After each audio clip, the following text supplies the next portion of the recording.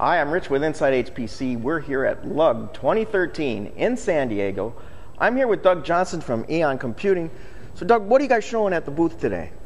Well, we're showing here at LUG, we're showing a variety of options for the Lustre community for storage, primarily all storage. So what we have here is a range of systems, whether your focus is a hardware RAID HA platform, a hardware RAID non-HA platform, and even as well, which has been a huge focus here at the show, is the further development and adoption of ZFS based system, which is this system here.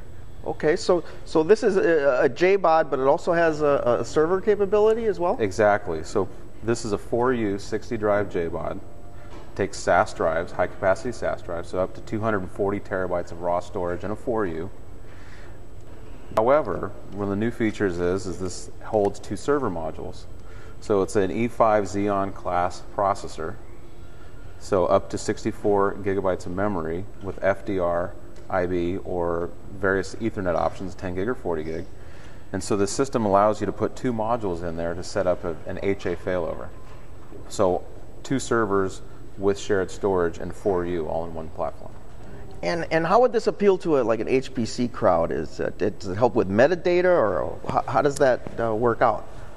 What it is, it's really a lot of density in a small space, as well as the ability to do HA failover. So instead of having 2 discrete servers connected to a JBOD, you now have 2 of them inside the system. It's a much more compact design.